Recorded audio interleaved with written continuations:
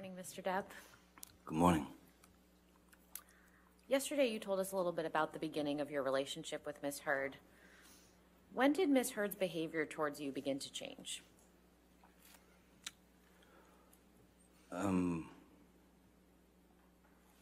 believe, as I said yesterday, there was a hint of something with the having to do with the boots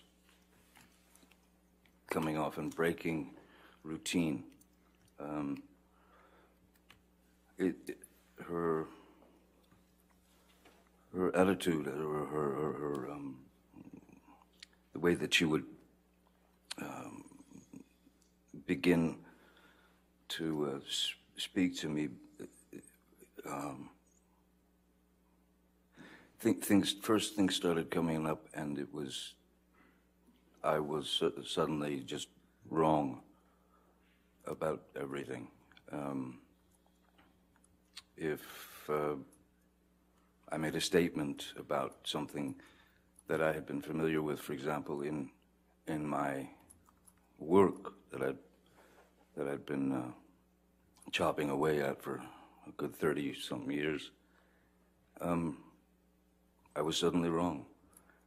And then beyond that, if you tried to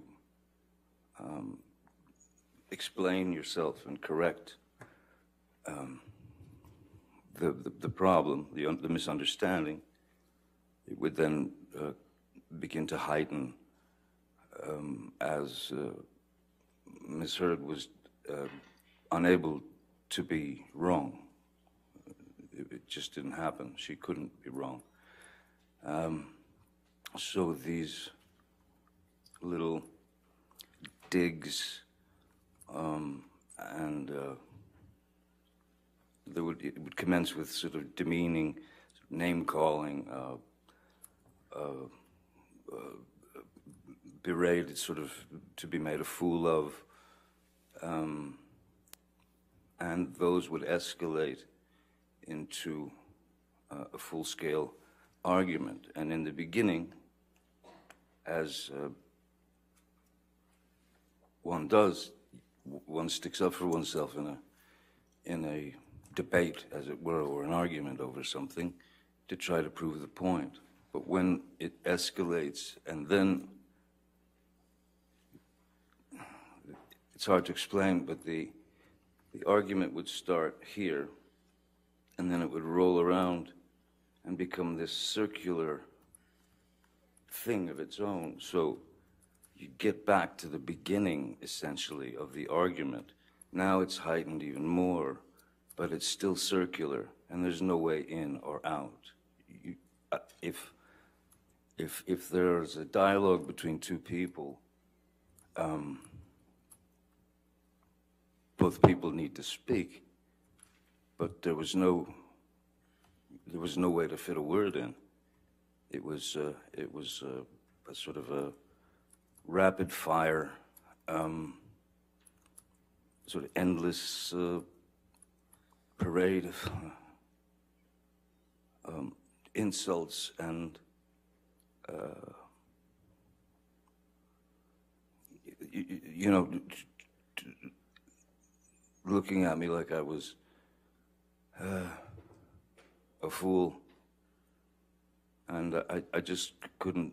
I was having difficulty in my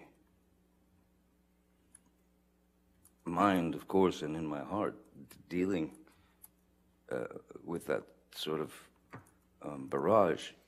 And part of that is I was confused as to the fact that whatever her age was at the time of these various arguments, she was mid-20s to late 20s and into 30s. I couldn't understand how I had somehow arrived at where I'd arrived from where I came from in the beginning of my life, and worked for 30 plus years doing these things. It was astounding how wrong I was about everything that I'd experienced within the movie, within the film industry, or within, well, in just life itself. No, I was sort of not allowed to be right, not allowed to have a voice. So at a certain point, when what enters your mind is,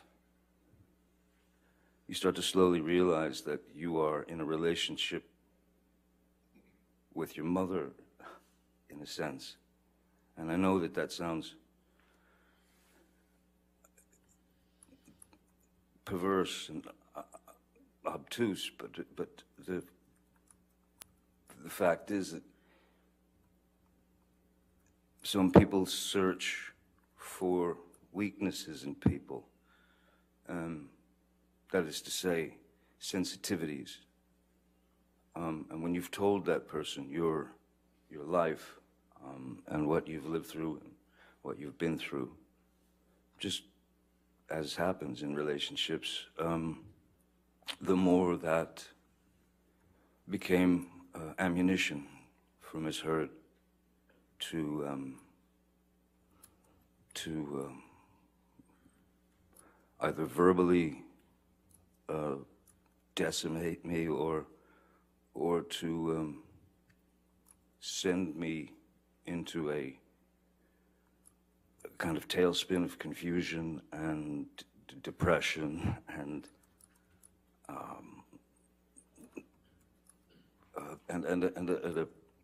well, it's not a happy day. It's not a happy week. It's not a happy month when you're constantly being told how wrong you are about this or that, what an idiot you are, or anything. It just then it increased, and it became an endless. It became that endless circle. Like, so as it escalated and continued to escalate, I went straight to what I had learned as a youth, which was to remove myself from the situation so that it couldn't continue, because there's only so much your ears can hear and never forget. So I would remove myself from the situation, as I'd done as a youth, as much as possible. Because I